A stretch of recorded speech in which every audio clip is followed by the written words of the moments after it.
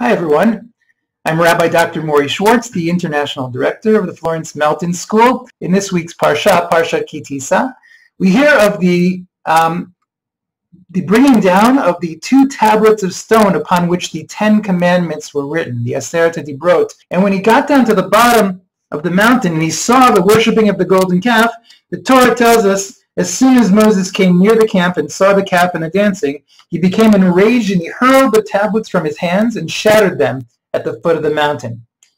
Wow, shattered these holy tablets? Is that allowed? The very last verse of the Torah in the book of Deuteronomy, chapter 34, verse 12. In describing how great Moses was, he's described for all the great and mighty, awesome power that Moses displayed before the eyes of Israel. And Rashi there, at the very end of the Torah, tells us, what was the greatest thing Moses did in the eyes of all of Israel? He shattered the luchot.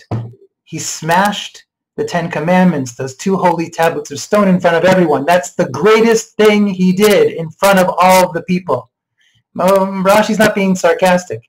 He's alluding to a position that the rabbis have, which is that Moses did something very special in smashing those tablets. When Moses came down that mountain, he saw them worshiping an idol, a golden calf. He said, there's no holiness in these stones. Right on one of the stones, it says, you shall not make any other graven images. You shall not make any idols. And he says, these are worthless. Shatters them to teach an important lesson.